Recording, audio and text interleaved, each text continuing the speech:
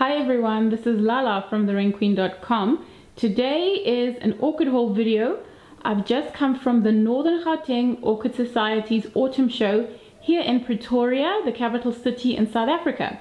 I'd like to show you what I got for myself, and I will also show you some beautiful sights from the show this morning. So the first two orchids that I got are Dendrobium phalaenopsis. These are the hard cane dendrobiums. These are unnamed hybrids, both very gorgeous. I already have an Inobi purple splash, which is kind of like a reverse of this one that you see in the middle, but the splashes are more pronounced. This one I think is so beautiful as well, and the markings are coming from the middle of the orchid. I'm gonna go in a little bit closer.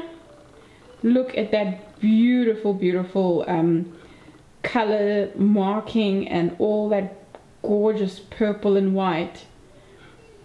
Now over here is another Dendrobium phalaenopsis, but this is still about to open. I decided to get one that wasn't fully open yet so that I can have a show for a little while longer, so you can see all those buds that still have to open. I think a couple did open before I bought it, but they were taken off. But this is more or less a pink one. Pretty plain, but still a beautiful plant and a gorgeous orchid.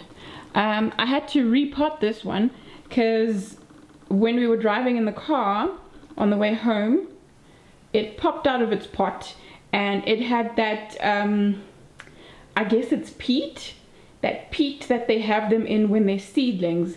And then when they repot it into the bigger one, they often don't remove the peat, and then they just pack more media around that original plug.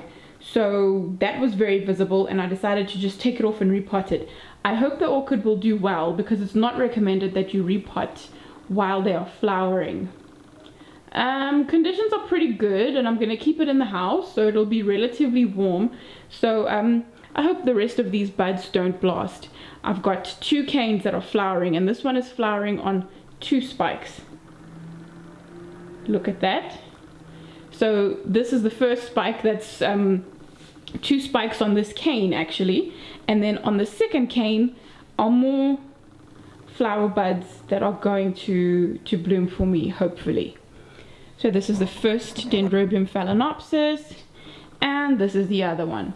Both of them, as I said, unnamed hybrids. This is what the tag is saying. Dendrobium, nothing else. I guess those are supposed to be a legend of care instructions or something. Okay, so this over here is Oncidium Twinkle, if I can get this to focus. We've got Oncidium Twinkle over here, and it has also yet to flower. I bought an Oncidium Twinkle last year that is in terrible shape. I was still new to orchids. I didn't know the conditions that it liked. It got dry, and then it was overwatered. It was just a lot of drama. So it's still alive. It made a lot of new growths, but it's not doing so hot, and I'm definitely not going to get flowers from it anytime soon. But what I have here is a new twinkle that has got a massive new spikes. Let me count them. 1, 2, 3, 4, 5, 6, 7, 8, 9 flowering spikes. And this is actually one of the smaller plants that this grower has. This is Sawas D orchids. They are located in Kyalami in the north of Johannesburg. This Dendrobium, the first Dendrobium phalaenopsis, this unopened one, is from Sawas D. And the second Dendrobium phalaenopsis is from G&S Orchids in Pretoria.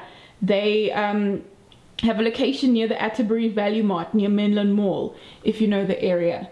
So that's the origin of those orchids, or the location where you can buy them in South Africa. And then I got 2 more Cymbidiums from Orchidology, from Paul in Orchidology. This is a gorgeous red one, and I did not see a tag here, so unfortunately I can't tell you what the name of this Cymbidium is, but it's really gorgeous. It's got a nice thick substance to these flowers.